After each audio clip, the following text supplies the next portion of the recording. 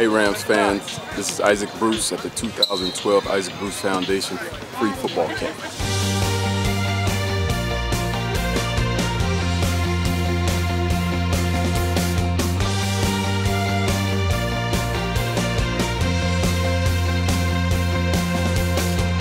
Pretty much out here in the heat in the summertime, sowing good seeds into young lives. We're out here practicing football, learning little life skills, leadership skills, and having a good time doing it.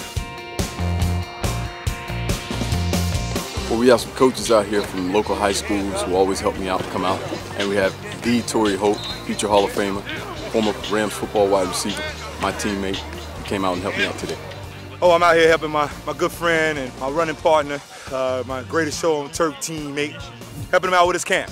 We're here at Rams Park. We spent so many years here playing ball and practicing and building championship type teams. So it's good to come back out now and have an opportunity to spread some of that knowledge and information with the youth.